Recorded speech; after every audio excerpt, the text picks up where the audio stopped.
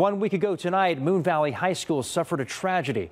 One of the team's football players collapsed under the Friday night lights and was rushed to the hospital where he was pronounced dead. Tonight, the team is back on the field, and Ryan Harrer is at Moon Valley High tonight with how Carlos Sanchez is being remembered.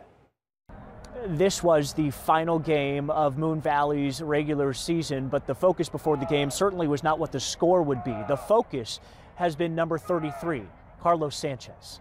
Before the game, the crowd and everyone on the field participated in a 33-second moment of silence. Carlos's teammates wore number 33 on their helmets. They placed flowers on the 33-yard line. And the team's captains carried out the number 33 jersey to shake hands with their opponents. We still don't have a clear answer as to why Carlos died. That will come from the medical examiner. But initial reports indicate that he had a seizure and then collapsed. He had been blocked, fell back, and hit his head during the game. The team spent the week grieving. Coaches told players they didn't have to play if they didn't want to. The players, they put it to a vote and ultimately decided to play for Carlos. Here's the president of the Booster Club.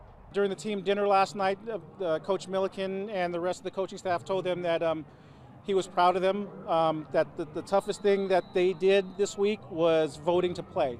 He said, by you guys allowing yourself to vote amongst yourself to play the game, you guys have already won. The Moon Valley Booster Club set up a GoFundMe page to help out the Sanchez family. If you read through some of the comments on that page, it's clear that the entire high school football community across the state of Arizona has been affected by this death. A lot of them sharing their condolences with the family right there on the GoFundMe page. In Moon Valley tonight, I'm Ryan Harrer for Arizona's Family.